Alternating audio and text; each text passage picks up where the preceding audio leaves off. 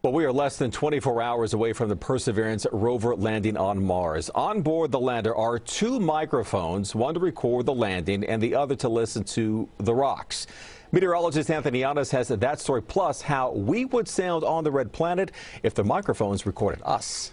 The cliche is third time's a charm, and the Mars rover Perseverance is hoping the third try works. Two other Mars landers attempted to listen to the red planet, but both microphones failed. Perseverance has on board two microphones. Let me show you where they are and what they're used for. The first is on the left side of the rover. It's called the EDL, Entry, Descent, and Landing. It will record the landing, listening to the friction of the atmosphere and the winds. It's made of store-bought hardware, so it's not expected to last beyond impact with the planet. Now, the second mic is a lot more sophisticated. It's attached to the supercam.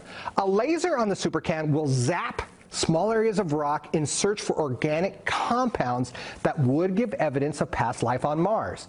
The microphone will listen to the intensity of the sound the rock creates when hit by the laser. This sound would tell scientists where the rock was formed and how much pressure was in that formation. Now, here's the question. If you were on Mars and the Perseverance recorded you, how would you sound? Now, of course, you don't want to be hit by that laser, but how would you sound? This is kind of interesting, I think. There's a lower temperature on Mars, especially at night, well below 100 degrees, so that would lower the speed sound travels. Mars density is a lot less dense than the Earth, so that would quiet the sound. The atmosphere is mostly carbon dioxide, so it's actually hard to hear high-pitched sounds. So you would sound a little muffled on the red planet, almost like we're listening to you through a big, thick wall.